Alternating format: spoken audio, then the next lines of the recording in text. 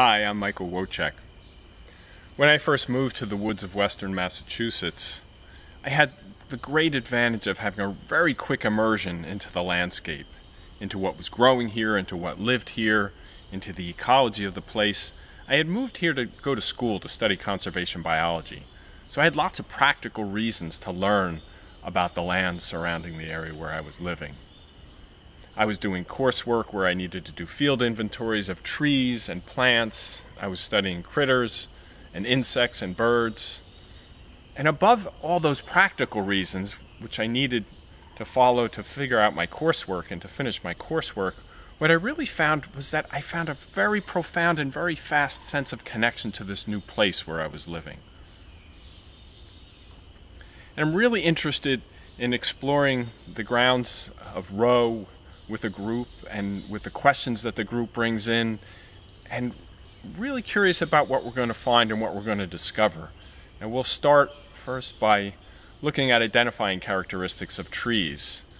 The bark, which will be visible even after the leaves have fallen in November.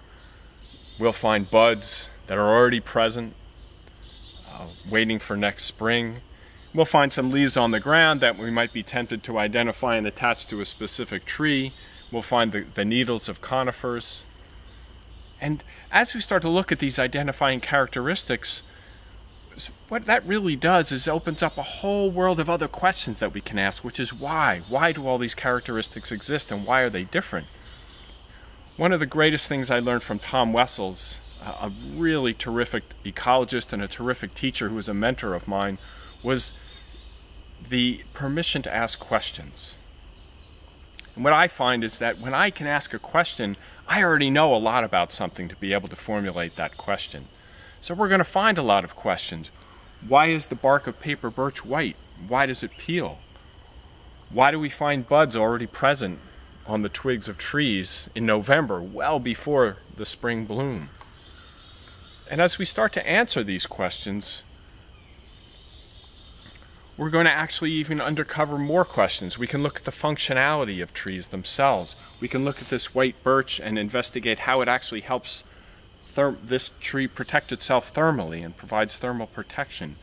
How the peeling of this bark actually helps to facilitate bark photosynthesis, which is a tiny amount of supplemental energy that can actually be produced by the bark itself. When we look at the buds, we'll see them all completely formed and find out that they were formed in the summer when trees were at the height of their photosynthetic activity, where they had the energy to produce those buds in the first place. And inside each bud, we'll investigate the fact that there's completely formed miniature leaves and flowers, all just waiting for spring. And those questions really get opened up into a whole other world of looking at the environment and the other organisms that live around trees as well. We can look at the characteristics of paper birch, this peeling bark, this white bark, and find that it really helps facilitate this tree to outcompete all other woody plants at very high latitudes and high altitudes. Paper birch is one of the most northerly sited hardwood species in North America.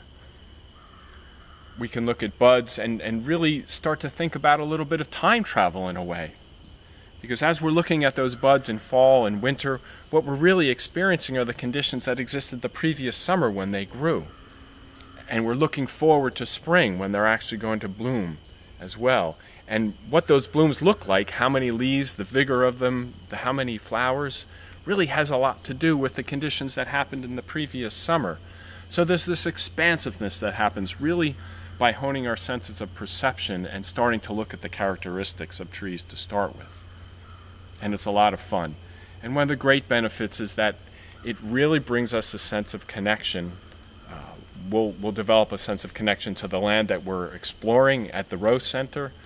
And we'll also develop this sense of connection and this ability to do that in the places that we love and frequent, and really develop a greater sense of feeling at home.